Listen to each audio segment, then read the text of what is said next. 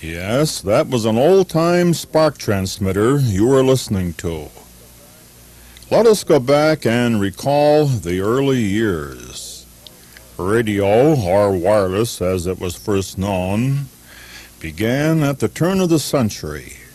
Both amateur and commercial stations were of course crude, with very limited range.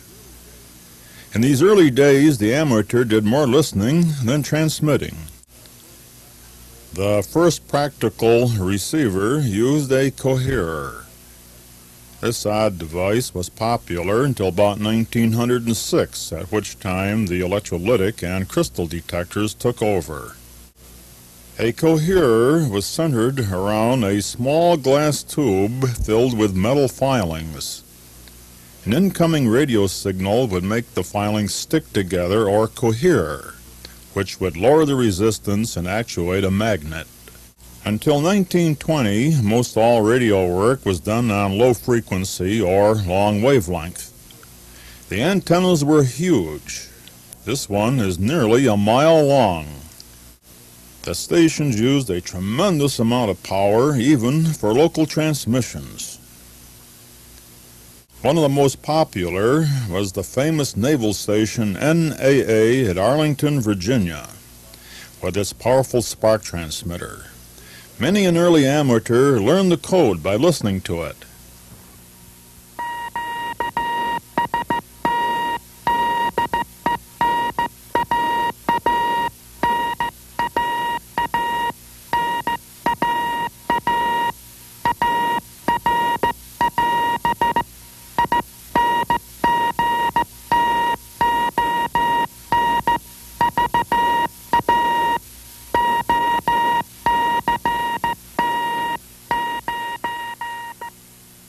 The distress signals from the sinking Titanic made many aware of the value of wireless.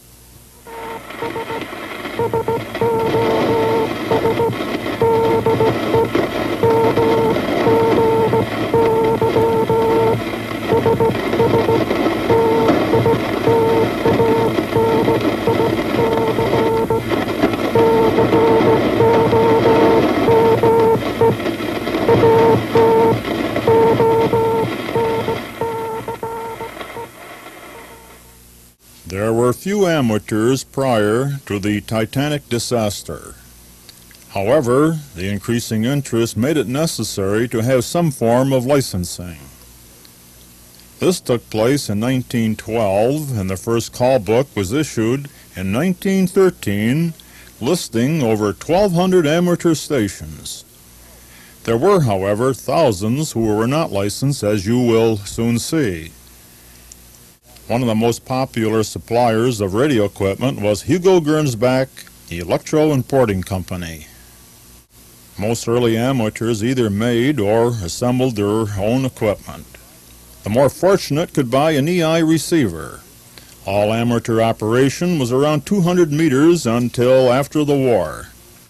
Now let me introduce Clarence TUSKA, pioneer amateur and co-founder of the ARRL, who will tell us about the equipment used in these early days. In 1908, when I first became interested, a cousin who had previously installed a station of his own in New York City decided that I should have one when I lived in Nyack. So he made a single slide tuning coil, an EI electrolytic detector, and a spark coil for the transmitter.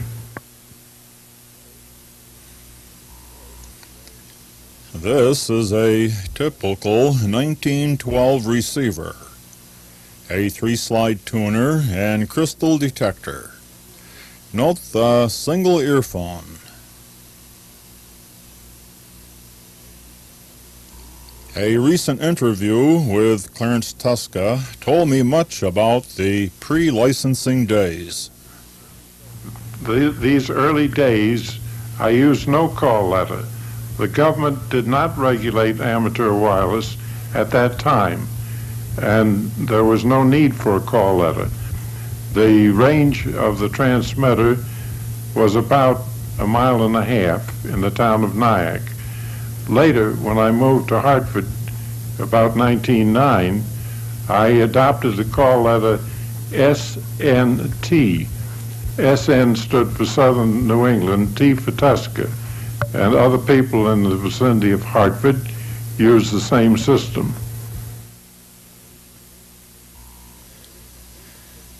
A complete station was a relatively simple affair. The spark coil transmitter is at left and receiver at right.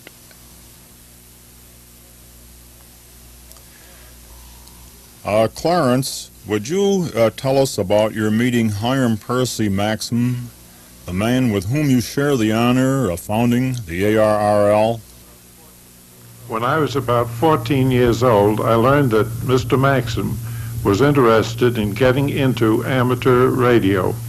I became acquainted with him and built his first amateur radio station, which consisted of a loose coupler, a variable condenser, a crystal detector. The transmitter consists of a spark coil, some condensers, and a helix.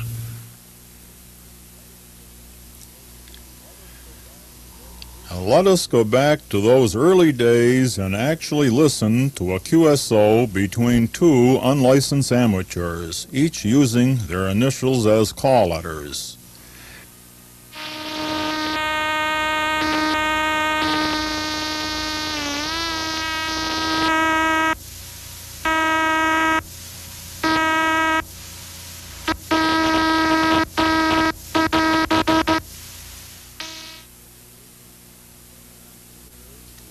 And here is the young amateur making a transmission.